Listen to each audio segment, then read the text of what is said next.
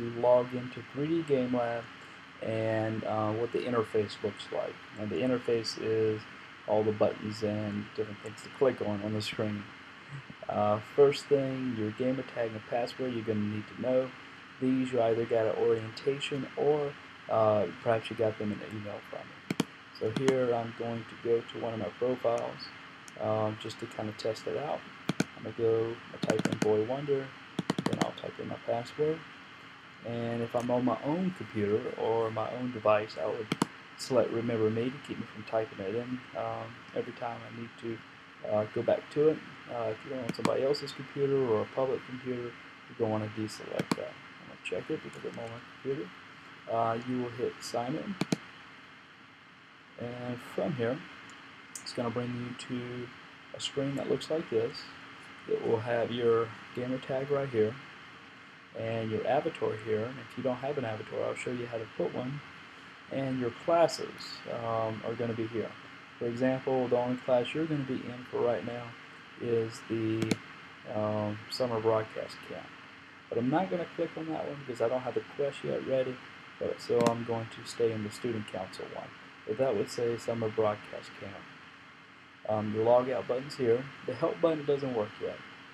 There's a wiki that is associated with that help button, and it's not set up. Okay, your system points is the experience points you would get from your classes in total. So even if you were in 4 different classes and getting a bunch of XP from doing each of them, that grand total of all of them added together would go here. But for individual classes, like this one right here, your class XP would go where it says group. There'll be a progress bar if you started doing quests, and then it'll show you how many XP points you've earned. And then your ranking in the class, whether you're first in the class or fifth in the class, it would show right here. Your number will be there. I'm not ranked yet because you notice I don't have any XP yet. But the ranking chart for at least Student Council right now is newbie, member, officer. You get these by completing quests to get XP. So the more XP you get, the higher ranking you get, just like in a video game. The more experience points you have, the better your ranking. You can click on your gamer tag to bring up your player card, which will show all the numbers and statistics and facts about you and the quest that you've been working on. A lot of information goes right here. Notice it's empty because I haven't done anything yet with this profile. Very important to you with selecting your avatar is going to edit profile right here in blue, and you're going to, as you can see, Boy Wonder, that is Robin from Batman. I've had some fun with this profile. His real name's Dick Grayson. Where does he live? Gotham City. I just had some fun with him. Change that avatar. You're going to find where it says avatar. If you have an image there, good. If not, you're going to want to click on Browse and get a picture from the internet or a picture that you like, save it to your computer, and then click on Browse and then find it on your computer. And then you hit Open, and when you did that, it'll pop up here. And then you hit Update, and your avatar would change to that. The next feature you'll notice is right here where it says Quests. This is what you saw when I first logged in. It always gives you this first. How many quests I have available to do? There's 4. How many quests have I started but not completed? There's 1. And then any quest that I completed and got XP for, it would be right here. As you can see, I've completed no quests. The available ones, I have a Teen Titan, and I have 1 in progress, Introduction to Sudoku. Now, to do a quest, you're going to click on it, and when you click on it, there's a lot of information right here. How much XP you get from the quest, about how long it takes to complete the quest, and then the rating. The cool thing about the rating is the teacher doesn't rate the quest.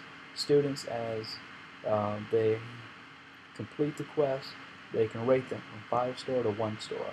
And there's been a few, this quest has been done by a few Student Council members already, and it has a rating of 4.5, which is pretty good. It tells me the students like it. Then the category, this tells me it's just a, it's just a 101 introduction type quest. Right here will give you the directions to the quest, what you need to do to complete it. And if you are starting a new quest, let me go back. If you were starting a new quest, it would have start quest. But since this one is in progress, when I click on it, it just says in progress. You're going to click it, and you will read and see what you need to do for the quest. Maybe you watch a video, maybe you read some stuff, do whatever the quest asks. When you're done, hit complete. This pops up, and this is where you put in the assignment. If you need to attach something, like a picture or a Word document or a video or just whatever, you can hit add attachment, and this option pops up right here. If you can also just play around with this right here. You can add in a video, the internet, or you can upload a picture, an image from your computer. There's a lot of options through here. I'm not going to go through in detail, but there's a lot of options right here. And then of course, if you just need to respond with some text, like respond with text, you can put in your text right here.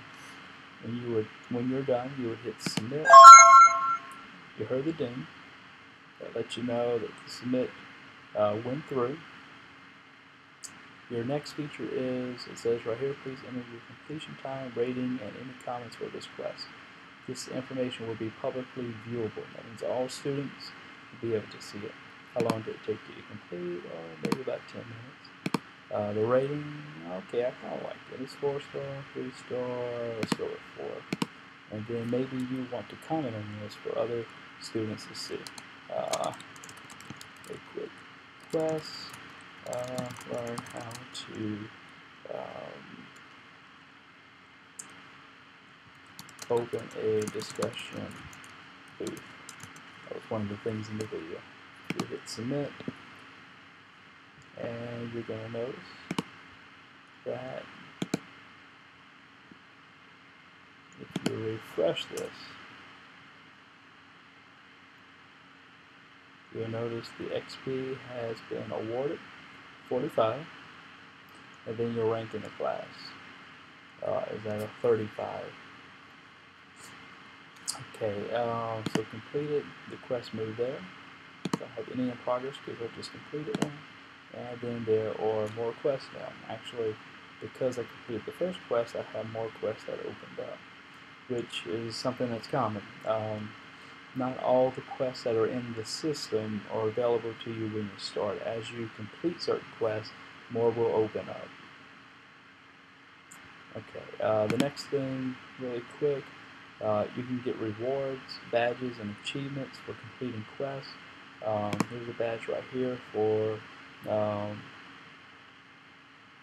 doing the introduction to Studio. This is like a membership badge. And then you can get all kind of badges throughout for different things. Every class is going to have different awards, badges, and achievements. The group just lets you know those who are in the group. So these are like all the students in the class. You can see I've signed up a number of students already that have begun working on the student council quest.